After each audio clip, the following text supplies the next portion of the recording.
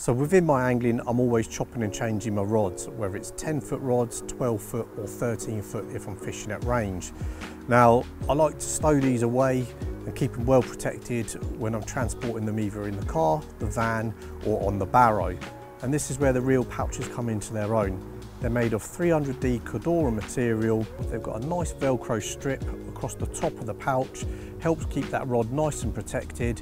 And then you've got an elasticated strap that runs through that with the tip and top protectors. The reel pouches are fully padded, meaning your reels will stay nice and protected whilst you're taking them to and from the bank.